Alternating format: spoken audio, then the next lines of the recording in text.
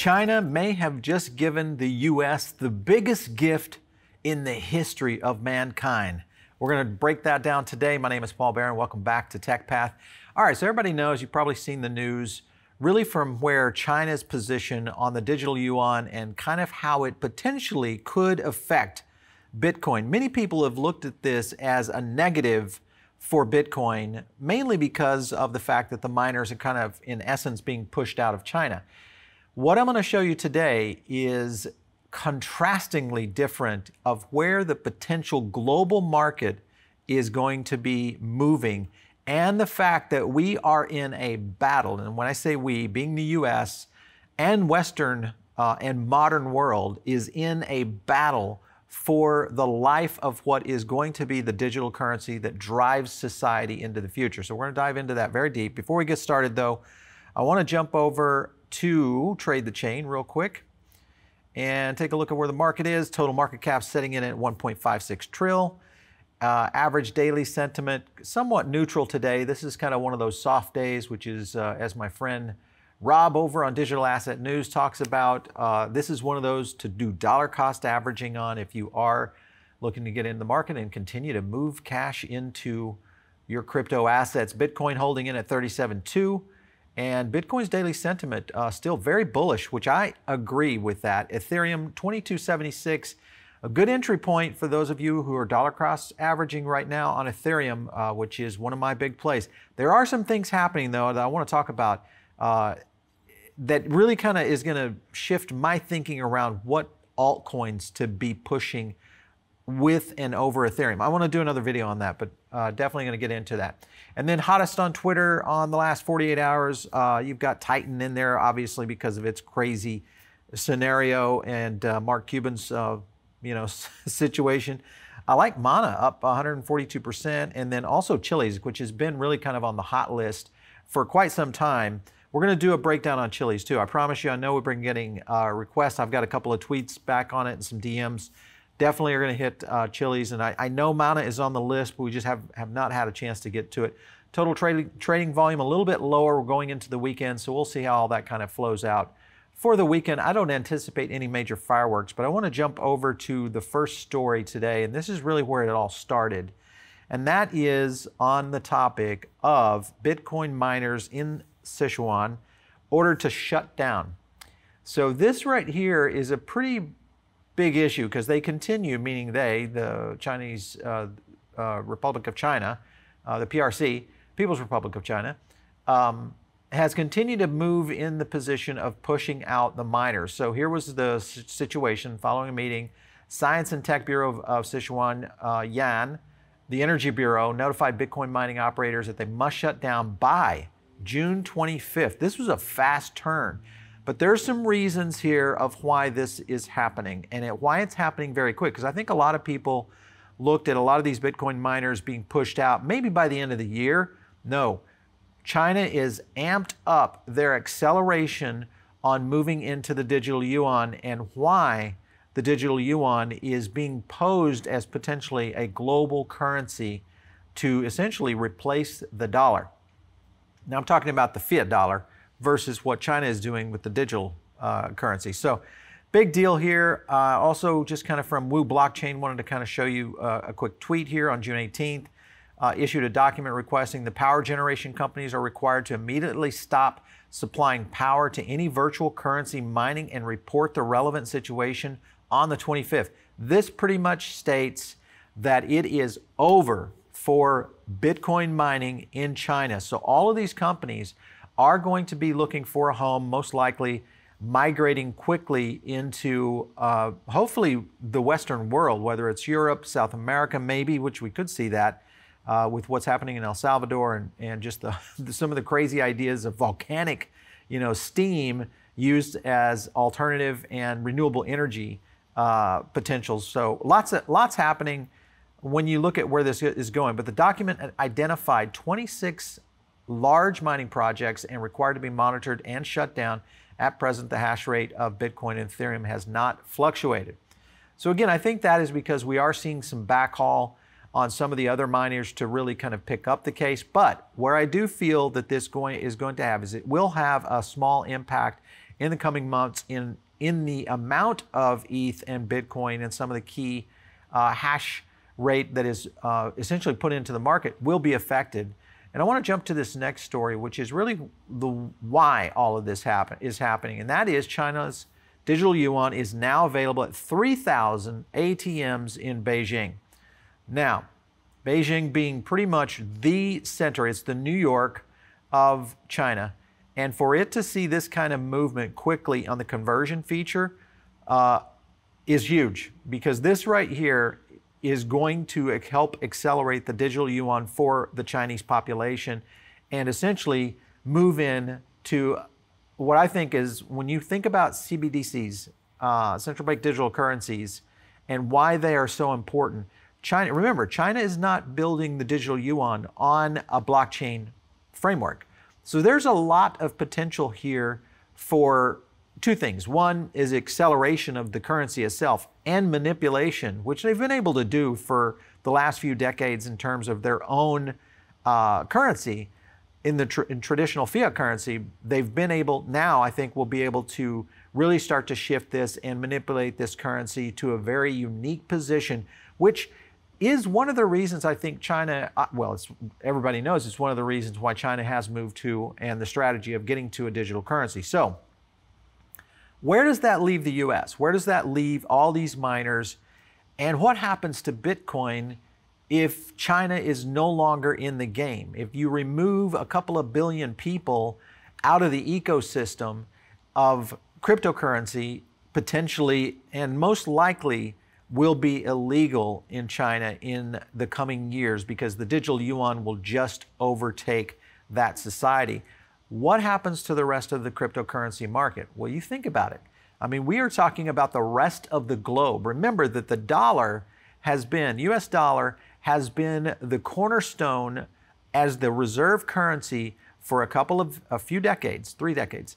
That in itself, and the trace of a potential underlying asset that could help support both fiat and the US digital dollar that will be coming. There's a huge opportunity here for Western world to really start accelerating. Now, there is a little bit of a lag time in between when China, and I think this is a strategic and calculated move by the PRC and what they're trying to do in terms of dominating the digital currency space and moving quickly to basically put the rest of the Western world on their back heels. So we may see, this is fascinating, because if you look at what's happening in Africa and the countries within Africa and then South America, these countries are being kind of forced into this scenario of accepting Bitcoin, in the sense that their fiat money is in many cases very devalued. But the bigger aspect is the ability for them to utilize what is now a global stage digital asset to the next level. So I think there's a lot of dominoes and chess pieces being moved around on the global stage right now. And I want to jump to this little report right here, which was Market Watch. House hearing reveals bipartisan support for a government-backed digital dollar. This was just this week. Now, there's a little bit of concern here, and when I say a little bit of concern, in the sense of the Republicans and or the GOP may end up trying to push back on this, mainly because of the privacy scenario. But Naya Narula, the director of MIT's Digital Currency Project, explained to the committee the benefits of a digital dollar. We're going to talk about MIT's currency project. The U.S. electronic payment system as suffering from high fees, limited access, because it does not evolve fast enough to keep up with the pace of the demand for online digital payments. So this is a traditional scenario that is occurring right now in traditional fiat money, and really because of online growth that we've had over the past 16, 17 months, that the influx on payment processors, banks, and institutions has been put to an all-time high. This is one of the challenges that they don't necessarily see the current infrastructure being able to keep up with that. So that's something that's kind of new when you look at where MIT is trying to study this and why the digital currency needs to come in place. So Narula also, whose group is collaborating with the Federal Reserve Bank of Boston to study a potential Fed bank digital dollar, added that while private cryptocurrencies may evolve to solve these problems, this is very big for them to say this is MIT, while cryptocurrencies may evolve to solve these problems, they also present risks, the immaturity of the technology and its ability to provide widely available, highly secure and scalable payment transactions. Though that is a point where I think what MIT is trying to do is, one, support their project, and really, two, move quickly into the Federal Reserve for a digital dollar. Now, where this is really going to get interesting is how the traditional banks are going to be involved in this. So that in itself, with what they're doing, is a huge, I think it's a huge move in the right direction. I think, of course, the pressure from China right now is really pushing the agenda here. Now, I want to jump to MIT Labs' digital currency initiative. So basically, I love the fact that they use the hypothetical central bank digital currency. I mean, come on, guys. Everybody knows it's going to happen. This is a reality. It may happen instead of the next decade, could happen in the next 3 to 5 years. This would be a major, major move. I want to jump over here to a couple things. Last decade, explosion in digital currencies, and in recent years, leading economists, central bankers, and policymakers have joined technologists and entrepreneurs in exploring this new frontier. The potential benefit and design choices of central bank digital currencies, that's why you guys hear this all the time, are being debated in conferences, white papers, etc. MIT, of course, is all over this. We at Digital Currency Initiative are excited to begin a collaboration with the Federal Reserve Bank of Boston to develop the hypothetical CBDC as a team dedicated to open source software development and cryptocurrency research. DCI has been investigating the steps necessary to securely and responsibly issue a CBDC since 2016. So they've been on it for quite some time. A little bit slower, and I think the fact that we've seen China move so quickly on the digital yuan, I really did not anticipate these kinds of acceleration moves by mid-year. So China is trying to position in a big way. Here are the considerations that have to be put into play when you move to a digital currency and a digital dollar. Whether you look at it from an aspect of, and this is something that people talk about in Bitcoin all the time, and that is Bitcoin is a criminal device. Absolutely not a criminal device, because it is a blockchain, meaning it's completely traceable. The ability to be able to go in, now it is private, sure, but it is traceable in the sense of you understanding where these potential scenarios could go. There are some things that are going on in terms of federal authorities that could be starting to get a lot closer to blockchain. And remember, the feds are moving quickly with amping up their analysts and engineers, software developers, and essentially hackers that are understanding and really kind of putting their head around where digital currencies and digital assets are moving in the future, because this is really kind of where things are going. I wage a little bit different, and that is that digital currencies like the yuan will become the new haven for criminals. This is where it will happen, and I just want to kind of talk about that. Here is a piece. This, of course, is one of those unknown sites that I often frequent. It's called Hacker Moon. If you guys know my background, I used to work with a lot of hackers in my day, and I've seen a lot and also understand kind of where that group moves and how they move. But this is kind of an interesting thing. Digital yuan proposed impact on domestic Chinese and international finance markets is one that can simply not be disputed. Wall Street Journal has gone so far as drawing parallels between China's original invention of paper currency to the digital yuan, proposing that it is a reimagination of money that could shake the pillar of American power. This is real, but here are some things that are also real. Money laundering in China is huge. China essentially is considered and being called the world's largest, biggest source. Let me kind of just highlight that. The biggest source of dirty funds, with China accounting for nearly 50% of the $858 billion of illicit funds flowing into tax havens and Western banks. This was back in 2010. They anticipate this now at double that rate. So we're talking about 1.6 trillion in illicit funds. So all right, so let's just kind of draw the circle here for a second. China's moving very quickly to develop the digital yuan Now they're rolling it out. They've got it in Beijing in 3,000 ATMs, quickly moving into their society.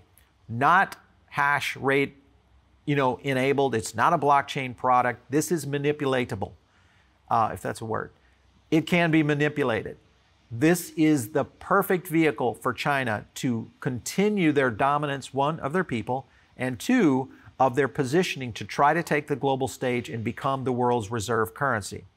I think there are so many opportunities here for Bitcoin and Ethereum and all of these high-level projects, especially based on Ethereum, that could completely supplant where this is going. And this is, now remember, I'm a position that there will be a digital dollar at one point, and it will most likely have an underlying pegging across the blockchain.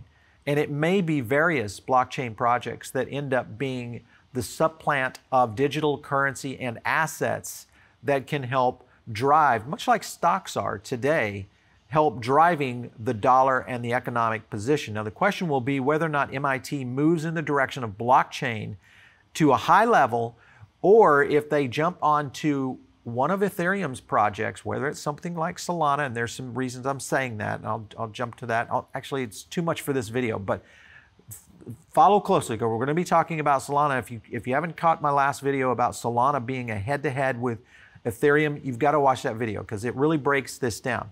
So all of this really goes into a huge scenario of China trying to move quickly and trying to reposition or position beyond where the G7 is going, and that is mostly the UK, Australia, the United States, Canada, etc., Germany, and move into this position.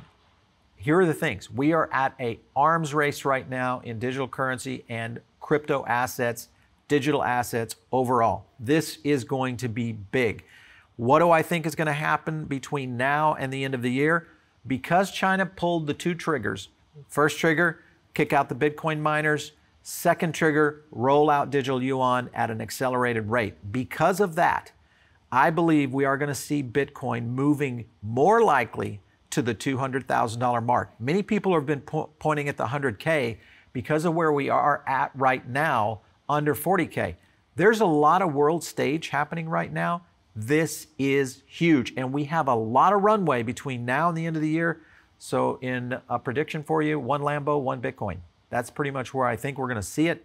Just because of the acceleration, the situations that are happening in South America, it's going to get very political with the World Bank and how that IMF is going to essentially control funds into South America.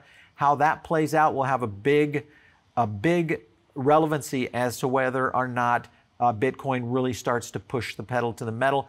But China, I think, is in control here right now, and they are pretty much guiding the market for all of these developers. What I don't understand yet is why, and I do understand it, is that Washington is just not, our lawmakers are not ready for this, just like they weren't ready for the internet, they weren't ready for internet advertising, they weren't ready for social media, they're not ready for cryptocurrency and digital assets. That's a problem because we will be behind. However, because the United States is such an entrepreneurial country, I think the centralization of Bitcoin mining is coming here, and I think the centralization of all of the major projects globally are going to be centered right here in the U.S., which is going to be big for the U.S. and put potentially the U.S. back in control of maintaining the world's reserve currency, whether that is the U.S. digital dollar or could it be something else that is blockchain related? All right, so if you guys are listening in over on the podcast right now, these are the kind of things we break down, really kind of analyzing where all this is going, giving you guys some insights, hopefully to help you move to the next. Remember, this is not financial advice. You always should do your own research. You've got to go out there and do things just like we do. Kind of follow the yellow brick road. Make sure you dive deep into it. Then go in and look at some TA to help you make your investment decisions. Make sure and subscribe over on the podcast. If you're listening in here or watching on YouTube, make sure and subscribe, man. We just hit the 50K mark. We're going for 100 this year. Let's do it, Tech Path Tribe. I love it. That's a good one, Tech Path Tribe. Anyway, if you want to reach us, it is producer@revernetworks.com or hit me up on Twitter @Paul Barron. I'll catch you next time right here on Tech Path.